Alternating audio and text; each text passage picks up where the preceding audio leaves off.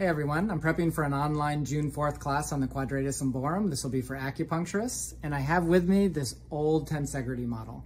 So this thing I got about 20 years ago. It's losing a little bit of its integrity, but it's a great model because it shows things like the upper ribs and the lower ribs. It shows the shoulder girdle and it shows the pelvic girdle. It shows the spine and the sternum. So we can learn local techniques for the Quadratus Lumborum. We'll be covering those. It's an important structure. We want to be able to affect change locally. But then when we affect change locally, we want to understand how that local dysfunction is relating through the tensegrity of the torso with things like maybe the opposite side levator scapula or the pectoralis minor.